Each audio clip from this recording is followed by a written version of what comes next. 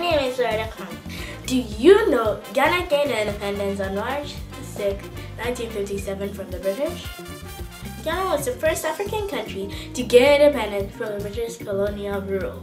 Ghana is a safe and friendly country filled with interesting and historical sites, colorful festivals, good beaches, and decent wildlife parks that has animals like African elephant, chimpanzee, Guyana monkey, cobras, leopards, the lion, spiders, and over 860 species of butterflies. Among the numerous achievements of Ghana are cocoa production, salt, timber, gold, oil, and diamond, just to list a few.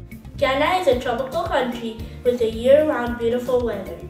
Today, Ghana boasts of best hospitality in the world and one of Africa's most popular tourist destinations. Next time you're planning for a vacation, think of Ghana.